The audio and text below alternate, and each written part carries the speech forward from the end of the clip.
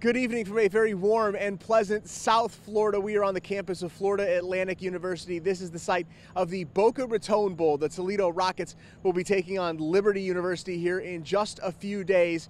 The Rockets will actually leave tomorrow and arrive here in the afternoon. There will then be a press conference with both head coaches, and then the players will have a welcome party over at the team hotel before they settle in for a week full of games and activities as they get set to play in the football game on Tuesday. Now, this is actually the site of where Jason Candle picked up his first win as a head coach. Remember back to 2015 when he took over for Matt Campbell, who had just left for Iowa State. Candle was then inserted as the head coach. He came down here and was able to win. Not only did he win, he did it with basically no coaching staff. They had a ton of graduate assistants filling in. It was a huge moment for him and this program, and he certainly has very fond thoughts as they come back here.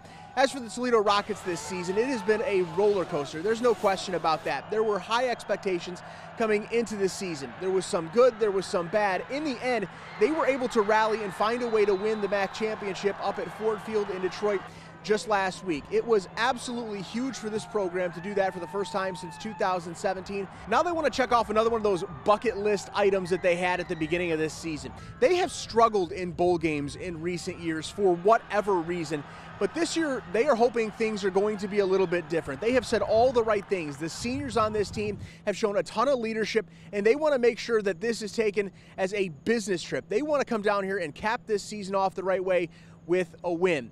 We will have coverage throughout the week here from Boca Raton. It should be a very fun week as the Rockets get set to play in a bowl game against Liberty University, and we will have full coverage on air and online over the next 5 days. We will see you back here tomorrow to start our coverage as the Rockets arrive in Boca Raton. For now, from South Florida, Jordan Strack, WTOL 11.